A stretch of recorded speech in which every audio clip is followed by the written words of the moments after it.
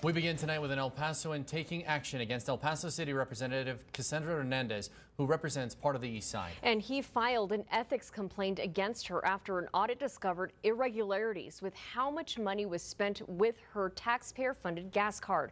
ABC 7's Rosemary Montañez is live at City Hall with his concerns. Rosemary. Well, Stephanie, and Eric, District 3 constituent George Zavala told me it was critical for him to file this complaint. He claims that the representative violated the city's ethic ordinance, and he made it clear today that she should be disciplined. We cannot trust our city representative.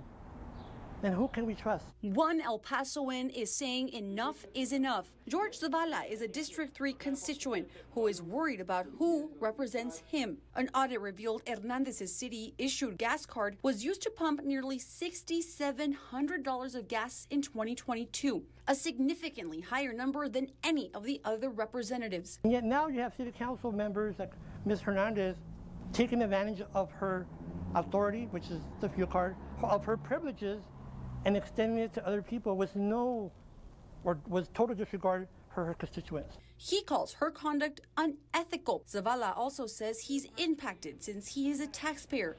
He says this will also affect those with limited income like himself.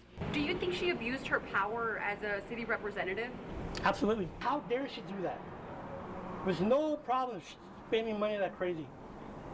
You're paying for it, all of us here. He says Hernandez hasn't been upfront with them either. Her not willing to take ownership of the problem and apologize to me, the whole constituents of District 3 and the city, to say, you know what, I messed up, whatever it takes, but she won't do that. Zavala submitted the complaint Friday afternoon.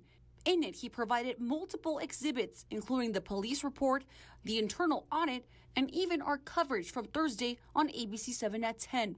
In that, ABC 7 obtained video of a man pumping gas into a Toyota Tacoma truck.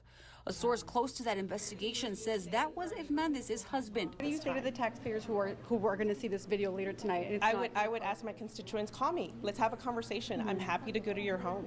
Do you understand their concerns, though? I mean, when they call me and we have a conversation, I address it with them directly on the phone. She's never heard our concerns. So now with this clear violation, I just hope that we get a representative that can really represent us. Meanwhile, we asked the mayor about this complaint filed by an El Pasoan. It's important that the citizens know they have the right to voice their voice and their voice to be heard, and that's one way of doing it.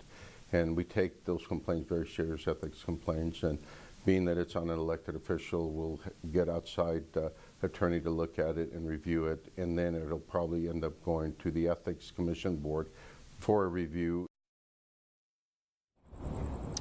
And Zavala hopes that by him filing this complaint that other constituents will do the same.